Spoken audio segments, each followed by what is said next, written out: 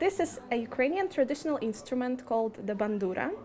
It has 63 strings, quite a lot I would say, and you manage to play it by pulling it, like this.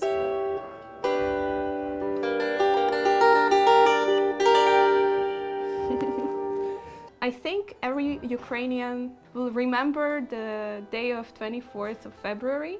The shock was the first thing that caught me, and it lasted for about a week and a half. But this instrument is my weapon on a musical front line.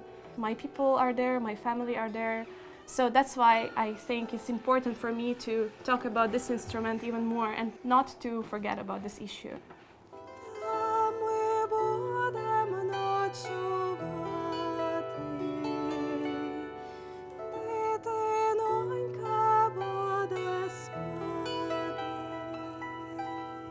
It's very special for me today to play for kids because I recognize in them myself. I was introduced to this instrument when I was 5 years old, and this curiosity when you just firstly see the instrument and you pull a few strings, you see this lots of joy in their eyes.